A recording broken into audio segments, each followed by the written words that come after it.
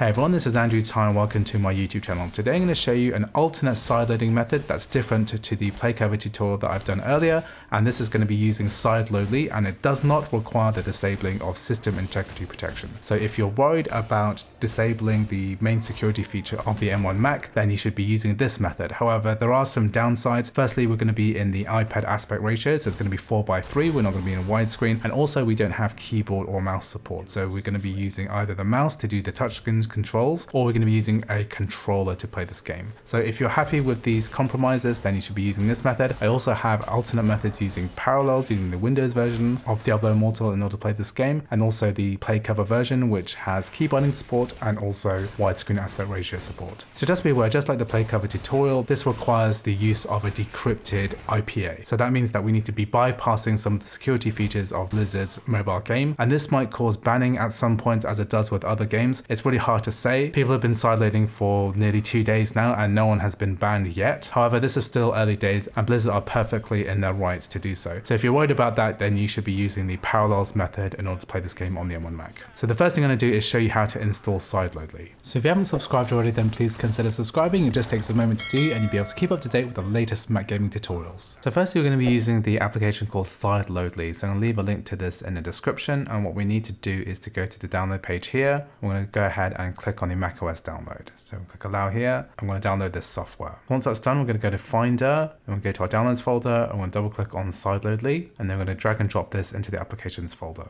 So within applications, we're going to scroll down and find Sideloadly here. Just double click. And if it says here that it can't be opened because it's not verified, click cancel. Then we're going to hold down the control key and then click on Sideloadly again and press open. Now I have the option here to manually open. Just click on this and now this application is going to load. So Sideloadly is going to allow us to sideload decrypted applications. So in order to get one for Diablo Immortal, we need to find a decrypted version. So there are various ways to do this with a jailbroken iPhone or iPad. However, if you just want to do the simple way and then download it from the internet, what you can do is go to the play cover Discord page and find their decrypted IPAs channel, and then you can do a search for Diablo Immortal. However, if we do a search within this and we type in Diablo, however, the latest download link for decrypted Diablo Immortal is no longer functioning at the time of recording, so therefore we need to find a different source. So there's various places which offer decrypted IPAs, for example ipa.decrypt.day. I'm not going to link to this directly, but you can do a search for a game, for example Diablo, press return, and then you'll find a link here. So all we need to do is go ahead and download the IPA. It might take a bit of time. I can see that this download is only going at 100 kilobytes per second, so it's going to take several hours. However, there are other places that you can find decrypted apps on the internet, so make sure you do a search for that. The first thing that we need to do is click on the IPA button here, and we're going to load up our IPA which we downloaded here. This is the decrypted version of Diablo Immortal. Press open. So the next stage is that we need to enter an Apple ID account. So some people are quite paranoid, they don't want to use their real Apple ID. Sideloadly do guarantee that they don't look at your Apple ID details when you enter it here. However, I suggest for safety that you create a brand new Apple ID account which is not connected to your main accounts, and then use it just for Sideloadly. So I'm going to enter my details here. Once you're done, we're going to press the start button here. So now it's asking us for the password for the Apple ID authentication. What we're going to do is to type in the password for your dummy Apple ID account. Then press OK. And now we're going to press the start button again. So now it's sending us the security code to our phone. So Sideloadly is now assigning this application, so just wait for that to complete. So now that the process is complete, we're going to close this window. So once we open up Finder, going to go to applications. And then if we scroll to I, you're going to see Diablo Immortal is listed here. So here I'm going to double click. And this is going to go ahead and verify. And now it's saying here that Immortal is for personal use only. I'm going to press OK to confirm. If it doesn't launch for you still, just click on it again. So if we try to open it, it's saying here that the app is for personal testing only. In order to open it, we need to click on the Apple logo here, go to System Preferences, go to Security and Privacy, and then General, and then click Open Anyway. Here I'm going to press Open, and now the game has loaded up.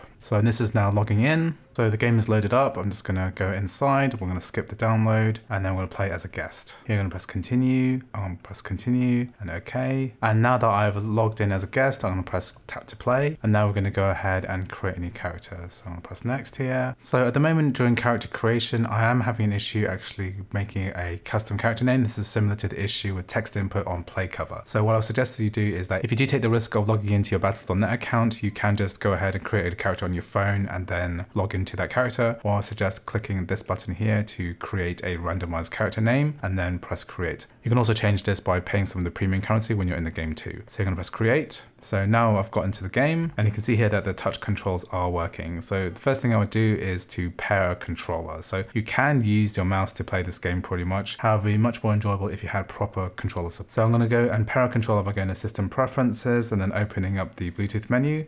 I'm going to press the pair button on my DualShock 4 controller and also the home button at the same time until it starts flashing. Then press connect. And now that it's connected up, the app itself has shown that we can actually use the controller. So I'm using my left analog stick here and now this is working. The other thing we should do is change the graphics settings. I'm going to go here, go to graphics, change this to 60 and then change everything else up to high.